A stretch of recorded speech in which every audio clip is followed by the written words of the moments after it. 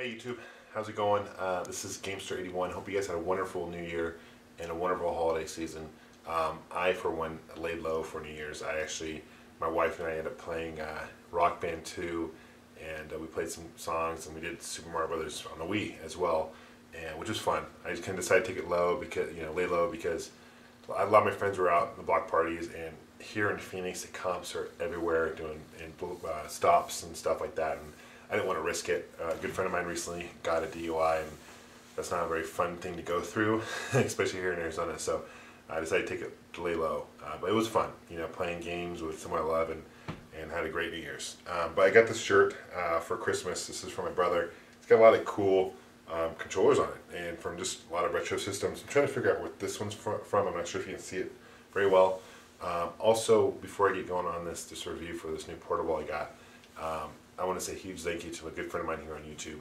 His name's Ariel, and he's from Puerto Rico. You guys might know him better as his YouTube screen name is Vidium. I'll put a link on here on the sidebar, but he sent me some really cool Star Wars stuff from my other channel, and I just wanted to thank him on this channel. So you just to acknowledge him, and thank you so much. I've decided to, you guys have been very generous, and because of that, I've decided to give back, and when I hit 5,000 subscribers, I'm going to give away a free system. I'm not going to tell you what system it is, but I'll tell you this: it's going to be unopened, it won't be used. Anyone can play it.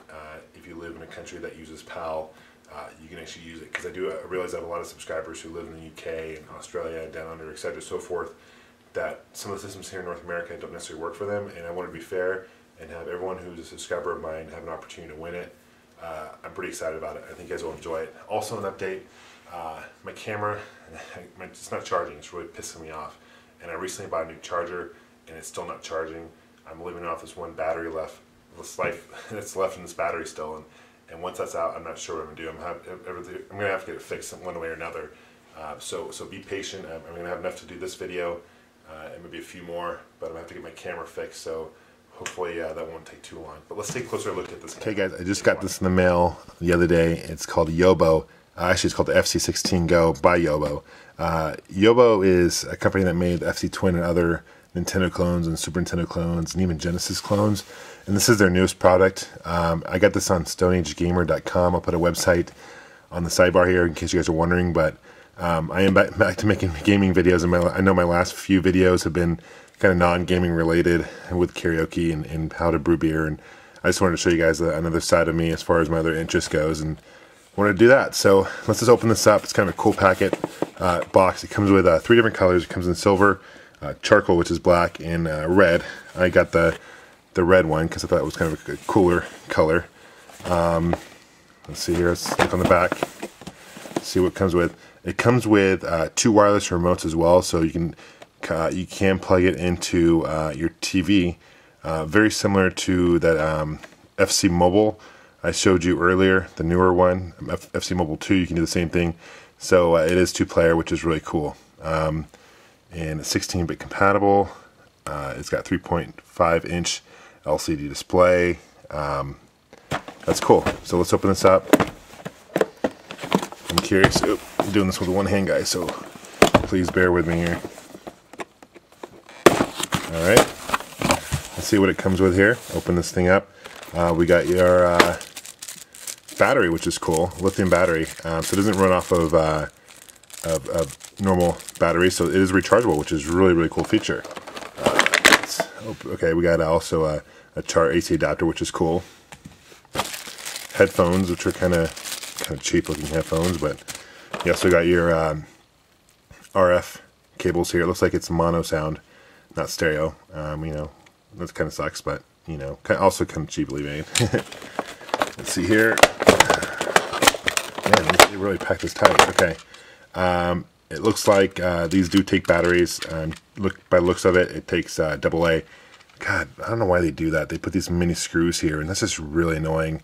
It probably takes 2 AA batteries, but kind of cheap, actually. Cheap plastic, very light. You got your start select buttons right here, kind of odd locations. And I wonder where the beam is. That's got your on-off switch here. That's interesting. Very cool. And you got 2 of those. Let's open this thing up. Get your your instruction manuals, how to hook it up to your TV. This thing is very, very bulky. This would be where the lithium battery goes, my guess would be. And then let's see the back. This is where the games would go. Okay. And let's see, you got your left, right bumper buttons right here. These are kind of very small, and it doesn't look like there's much room for your fingers. I don't know, but it seems pretty big. I mean, it makes the original DS. It dwarfs it. Let's open this up. Opens up on a hinge. Interesting. It clicks. It's interesting. Yeah, your select, your power button right here, your start, directional pad, reset button, and then ABXY. They finally get it right as far as button controls do, because I know for the Nintendo one they had, and even the Genesis one I reviewed earlier, the buttons are all jacked up. It looks like this one they finally got it right. You got your volume. I don't know how well you can see that. It's kind of dark. Volume, and then you got your okay, if you want to turn on to TV, this is the switch for that. On this bar is nothing on the side, and nothing on the bottom. This is, I guess, where your wireless remotes would, those sensors for that. So let's pop in some games. Okay, guys, so what I did, I plugged in the game. I got Super Star Wars in here, which is one of my favorite games for the Super Nintendo, which should be no surprise to you guys if you know me. But in case you're wondering, this is where the headphone jack goes. And this is where the AC adapter jack goes, right on the side here, which is kind of odd places for it. And the bumpers actually handle pretty well. There is no contrast on here, which is interesting. I did plug this into a TV, and it works just like the FC Twin as far as compatibility, and it plays very good on the TV as well. So let's see this thing in action as far as you know, portability goes. I do want to give credit where credit's due. A YouTuber by the name of Iwanabrawl actually sent me a PM and introduced me to the system, so thank you very much. Sounds actually pretty decent. The controls are not bad. It's very bulky, I guess that's the only downside about it. If you guys haven't played these Star Wars games for the Super Nintendo, there's 3 of them. I definitely recommend picking them up if you're a Star Wars fan, or if you like side-scrollers. These are really fun side-scrollers. I'm kind of biased, I guess, in a sense, but the only thing about this game really pissing me off is you can't run and fire at the same time, which is kind of... You can in the later editions, but in this one, for some reason, you can't, which is ridiculous. So, let's check out another game real quick. Let's check out one more game I'm going to show you. This is Donkey Kong Country. Another great trilogy here on the Super Nintendo. I recommend picking this trilogy up as well. There's 3 of them.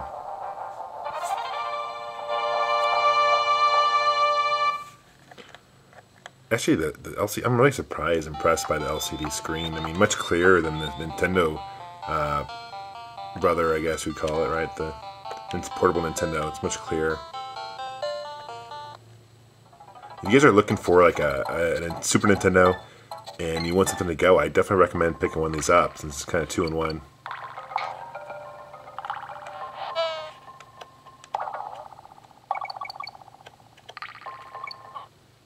Anyway, I'm not taking this game too seriously.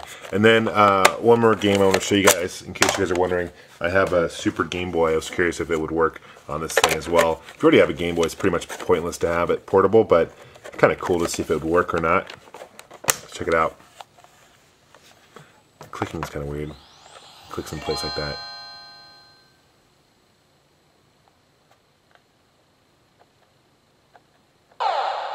I, for one, would prefer taking this on the road rather than like my Wiz, which is an emulator. I just like playing the real thing. I think it plays a little better. This is basically Contra for Game Boy, which came out, I think, in like 1991, or, you know, so. Thanks for watching, guys. Until next time, take care and happy gaming. Bye-bye.